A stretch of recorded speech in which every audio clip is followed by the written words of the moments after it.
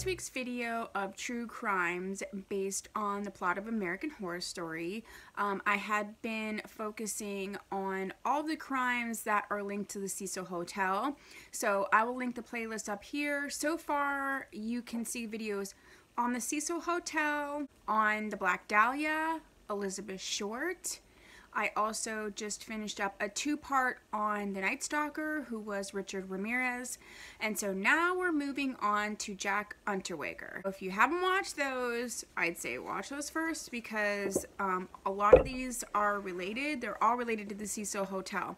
But this one in particular is related to the Night Stalker video, so I will link that definitely above so that you can watch that first. Johann Jack Unterweger was born in 1950 to Teresa Unterweger, who was a barmaid in Vienna, and his father, as far as he was concerned, was an unknown American soldier. That wouldn't have been uncommon.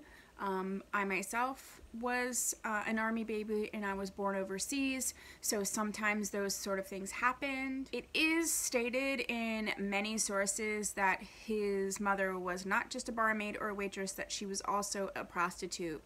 But I'm not sure that that's like confirmed or anything. Unterweger was in and out of different institutions, jail, correctional facilities, what have you, as he was growing up, mostly like for petty crimes. But he did, you know, have some more serious crimes. He did assault a prostitute as a minor, so it's kind of like, in the first video of the Night Stalker, I went through the characteristics of a serial killer. So if you haven't watched that one, definitely watch that one because the characteristics are there. But obviously, violence as a child, being exposed to things as a child that are sexually motivated, such as if his mother was a prostitute and he was aware of it or maybe even witnessed some of it, those can be found as contributors. I mean, I'm not sure it's safe or it's fair to say like if certain things happen you will become a serial killer. I just think it's kind of like a recipe. Like, there are certain things that are always present. It's like making soup. Like, you need certain things to make soup. Now, you can add or subtract different things and it would change it, but the basis of soup is always going to be having some certain ingredients, and I'm just likening that to serial killers. So with Jack's story, the timeline here is really strange. You almost have to kind of go backwards in time. In 1991, Jack arranged to do some ride-alongs with the LAPD. He was a writer, he was a crime writer in Europe, and he contacted them and, you know, let them know that he was doing a piece on crime in LA, and most specifically around prostitution. At that time, like, crack cocaine was huge in LA, especially, and now this is going to be the area in and around the Cecil Hotel, also known as Skid Row. So there was a lot of drugs, a lot of prostitution. So he did these ride-alongs and he sort of got familiar with the area. He like interviewed prostitutes, and later on he would actually victimize those prostitutes, which, you know, if you're doing a ride-along with police and then, you know, you're talking to this man, if you see him later, you know, you wouldn't be as cautious as if he were to just, you know, go up to prostitutes in general to try to lure them in order to kill or assault them. So Jack stated on more than one occasion that he was, let's say, inspired by Richard Ramirez, who was the Night Stalker and who was known to have stayed at the Cecil Hotel during like his main killing spree, and he did assaults and some other things as well. I'm going to comment more on this later because I have some thoughts about this idea that he wanted to sort of copy Ramirez. You know, there's this whole area when you're studying killers or serial killers who do like copycat situations. If you ever want me to maybe like look into that more and explore more about that, just let me know. But in general, I kind of call BS on that, and I'll tell you why later in the video, why I think him claiming to be wanting to copy Ramirez was bogus. But just, that'll be in the video, just put a pin in that idea. So while he was at the Cecil Hotel and he did these ride-alongs, it was confirmed that he strangled and killed at least 3 prostitutes. Now, because women who get into prostitution, either by choice or by force or by circumstance, it's, you know, it's a culture that can be easily preyed upon because you're doing something illegal, you're doing something that some people find, even yourself might find immoral. It chips away at your self-esteem. To do something like that, you have to sort of, you know, trade your soul a little bit. And so if things happen to you or happen to your friends, you're not going to like quickly run down to the police station and say this happened. So it's my guess that there was probably more, but that's just my thought. It's not like confirmed or anything. Going back, so he does these murders and he ends up going back to Europe, but it was found out later on that he had killed and assaulted women, specifically prostitutes, before in Europe. One of the first known murders was in 1974. He murdered a German-born named Margaret Schaefer, and he strangled her with her own bra, which would become a signature of his. So, ironically, he was convicted of that murder, and he was sent to jail in Europe for that murder. While he was in prison, he became an award-winning author and playwright. He wrote short stories, poems, plays. He wrote an autobiography entitled Purgatory, or The Trip to Prison, Report of a Guilty Man, and it later served as a basis for a documentary. In 1985, there was a campaign to sort of like release prisoners and pardon people, and like it was about, you know, prisoners that had been reformed, and, you know, especially like other countries I think see this differently. Me myself, I have mixed thoughts and feelings on the ability of people to be reformed. I do think that people can be reformed. I think that people can change. I don't know, at least in our American system, as far as our American prison system and justice system, if that's something that can happen simply because of the basis of how the system is. Do I think that people can be redeemed and can change? Yeah, I do. You know, in Europe, they were thinking the same thing. So in 1985, there were people that were saying, like, he's done all these things, you know, he's redeemed, like, he should be released. And the Austrian president at that time actually refused that pardon, and he said that he needed to at least serve the minimum 15 years. So he had gotten, like, 15 years to life. Writers, artists, journalists, politicians, socialists, they just would not give up on trying to get him a pardon. And I mean, these were Nobel Peace Prize winners, celebrated artists, editors of influential magazines. Like, they really were like on this about him being pardoned. He did end up being released on May 23rd of 1990, which was the 15-year mark of his life sentence. And he was released as an example of rehabilitation.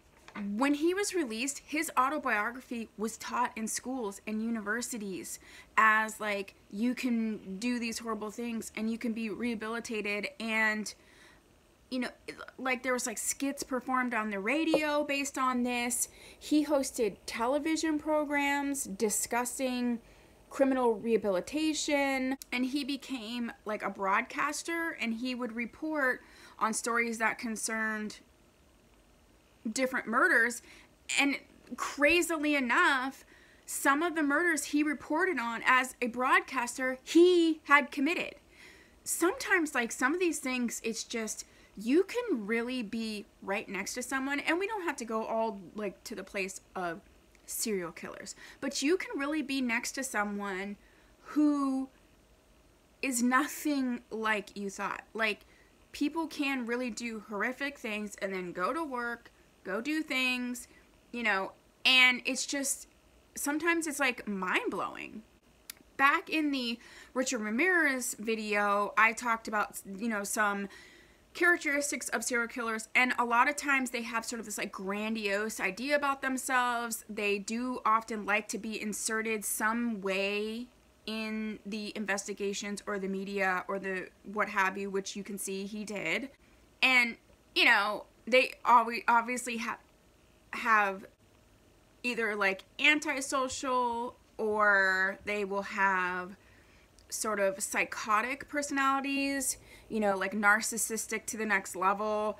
You know, it is super narcissistic to be lecturing on rehabilitation and crime and things like that when you're still a murderer. Like, that's just another level of thinking. So after Unterweger was released from prison in Europe, there was a series of prostitute murders in Austria and some other surrounding European countries. They all had a similar signature, and they were dubbed the Vienna Woods Killer. So oftentimes media will name a killer or a series of murders before they know who it is. You know what? I should look up like exactly why that is. I don't know if it's like easier to pull all the stories together if it's under one like killer name when you don't know who the killer is. I'm not sure, but if you know, please put it down below. If not, I will look that up. But law enforcement found out later that Unterweger killed a sex worker prostitute in Czechoslovakia and 6 more in Austria in 1990. So if you remember, he was released in late May of 1990, and he killed at least 7 people before he traveled to LA. Or no, I'm sorry. He killed at least 7 people that same year, which doesn't give you a lot of time to be killing people since you're not even out to almost June. So by his admission, he began killing again less than 4 months after his release. So he's been in prison 15 years. He's doing all these different, like, you know, I'm reformed, this person could be reformed, all these different things. But within 4 months, less than 4 months, he's already killing. And then he killed 6 people. So if we're saying June, July, August, so by that end of that summer, he was already killing, and he killed like 7 people. It's just, it's so, I don't even have words for that. So in 1991, he was hired by an Austrian magazine to write about crime in LA. So this was what we were talking about at the beginning of the video of how he even came to LA. He was hired by a magazine and sent over there. I'm sure, you know, a lot of times they'll pitch an idea, and I think he was sort of, you know, crack cocaine was huge in LA at the time, so he was probably like, yeah, we should do stories on that, cover that. And they obviously thought that that was a good idea. So they wanted to do this whole spin where the difference between European prostitution and American prostitution, and like the attitudes towards prostitution in the different countries. He gets to LA, he goes in to stay at the Cecil Hotel. Like, he's obviously sent by a magazine. Like, you know, people are sent to Europe and from Europe in terms of covering different stories and things. That's a common practice, but they don't usually put them up at the Cecil Hotel. So for me, if I was working at the magazine, that should have been like a red flag in general, because they would have had to have known about, like, the Richard Ramirez, the Night Stalker was huge. They would have had to have been at least familiar with that. I mean, these are journalists, so I would kind of be like, why are you staying at the Cecil Hotel? Like, that's weird. So he did the ride-along with the LAPD, and he went to the red light districts, the Skid Row, and he was introduced to 3 sex workers specifically while he was on those ride-alongs. Shannon Exley, Irene Rodriguez, and Becky Booth. Those 3 were all beaten and sexually assaulted with tree branches, and then they were strangled with their own bras. If you remember that the original murder that he was convicted of, he strangled that woman with her own bra. So meanwhile, because he did this, you know, he killed, what, 7 people at the end of 1990, and then he travels to the U.S. in 91, so, you know, those murders are still being investigated in Europe, and so, you know, they were looking at different suspects for a while, and then it kept coming sort of back to, we should really look at Unterweger for this. He didn't realize it, but while he was in the U.S., because they were onto him, they did sort of keep him under surveillance just to make sure that he didn't, you know, go underground, if he didn't catch wind of what was happening and like disappear in the United States somewhere. So in the absence of other suspects, they did loop back around to Unterweger, and that he was actually under surveillance before he went to the U.S., you know, under the guise of being a reporter. And they didn't see anything, like they didn't see any reason to stop him from going to the U.S., or they didn't see any connection at that time with these murders. So he was able to go to the U.S., but he was still on their radar. So they were still, you know, kind of like, this could be our guy. He's going to Europe, so while this is all going on and he's getting ready to go and going over, they're realizing that he is in fact the Vienna Woods killer. But then he's already in LA, so they basically just need to like wait till he comes back. And when he came back from his LA trip, he was charged with 11 murders. So we had the 7 before he went. There was 3 in LA, and then so they must have found another one at some point. He was convicted of 9 of the 11 murders, and he was sentenced to life in prison without parole on June 29th, 1994. He didn't want a life in prison, so just 6 hours after his conviction, he hung himself in his cell. He used the same knots that he used when he killed the women. An Austrian psychiatrist, Dr. Reinhard Haller, diagnosed him with narcissistic personality disorder in 1990. Prior to his death, Unterweger had said that, you know, if he was convicted, he would seek an appeal, and therefore, under Australian law, his guilty verdict was not considered legally binding after his death. So I had to read that and digest that a few times. Because he was convicted, but stated right away that he was going to appeal, it's kind of like in Europe, and I don't know if this is, I don't think it's similar in the US at all, but in Europe, they're saying that if you say I'm going to appeal, like you don't agree, that until that appeal process is done, you're actually not convicted. Like you're still in jail and things, but you're not a convicted murderer until that appeal process goes through, or if you just decide not to appeal. So I don't get it. I definitely think I need to look up the differences between the US and Europe in terms of those sort of things. So that's really all there is to talk about in terms of his crimes. But what I wanted to end the video with is, I alluded to it in the beginning of my video. There was this idea that he was, you know, trying to copy Richard Ramirez and the Night Stalker, and that's why he came to the Cecil Hotel, and that's why, you know, he was attracted to LA. But, like, I call crap on that, and here's why. Richard Ramirez, he assaulted, killed, murdered, mutilated indiscriminately. There was no rhyme or reason. He didn't have a target. It was usually out of opportunity. So with Unterweger, not only did he have a history of assault, but he was convicted of a murder before we even knew about the Night Stalker. He was in jail during that time. So he was already a killer. So it's like, oh, you're a copycat killer to someone who you don't even know is a killer yet. And Jack Unterweger definitely had a target. He definitely had a group of people that he targeted, and that was prostitutes or sex workers. Those were the women he attacked. Those were the women that he murdered. You know, it's probably safe to say that his mother was a prostitute or a sex worker, and he may have had feelings about that, you know, which would not be unusual. Serial killer or not, it would not be unusual to start to harbor some type of negativity towards a group of people based on someone important in your life. You know, for instance, if you had a bad experience with an alcoholic parent or an alcoholic partner, maybe in general anyone that you think is an alcoholic, you may have just a global distaste for. So that isn't unusual. But he targeted prostitutes. And it's like, you can say, sure, you came to LA and the Cecil Hotel because the Night Stalker, Richard Ramirez, was there. But the Cecil Hotel in general has a very weird and sketchy history, and you can watch that video. I'll link it right here.